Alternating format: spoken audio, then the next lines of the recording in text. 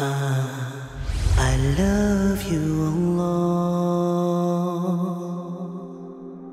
If you look at the hadith of Rasulullah sallallahu alayhi wasallam, wherein he departed for Salatul Fajr, leaving his wife on the place of reading Salah.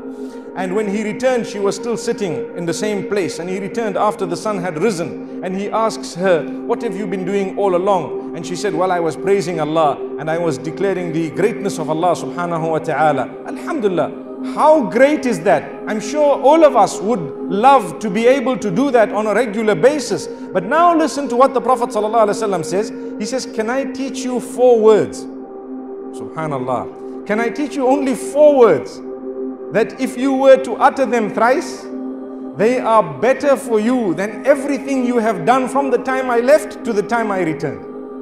Subhanallah, 4 little words. What are these words? This is why we say, do not underestimate the value of the words that come out of your mouth. Be careful in the same way that good words have a massive goodness of impact.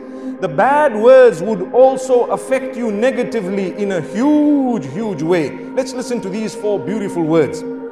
Before I say them, I repeat, he said, I will teach you 4 words. If you are to repeat them thrice, they are better for you than everything that you have uttered from the time I left to the time I returned. And listen to these words. Subhanallah wa bihamdihi. This is obviously declaring the praise of Allah subhanahu wa ta'ala and glorifying Allah subhanahu wa ta'ala. Then he continues to say, Adada Khalqihi. What amount of praise am I praising Allah? The amount of His creation. I don't even know. The amount of His creation. How much ever and whatever He has created, to that amount I am praising Allah subhanahu wa ta'ala. Wa Rida Nafsihi. And until He is pleased, whatever makes Him happy, subhanallah, I am praising Allah subhanahu wa ta'ala up to the point of His pleasure. When He is pleased with me, the point of His pleasure. Adada Khalqihi wa Rida Nafsihi wa Zinata Arshihi. The weight of His throne, subhanallah. Zinata Arshihi refers to the weight of the throne. What is the weight of the throne? It is something well beyond our comprehension. We won't understand it. These are words of praise of Allah subhanahu wa ta'ala. Wa Midada Kalimatihi. Subhanallah. You know, the words of Allah subhanahu wa ta'ala, the signs of Allah subhanahu wa ta'ala, His words are grand, they are great, they are stretched beyond the east to the west. What we see as east to west is actually nothing. It is minor in comparison to what Allah has created.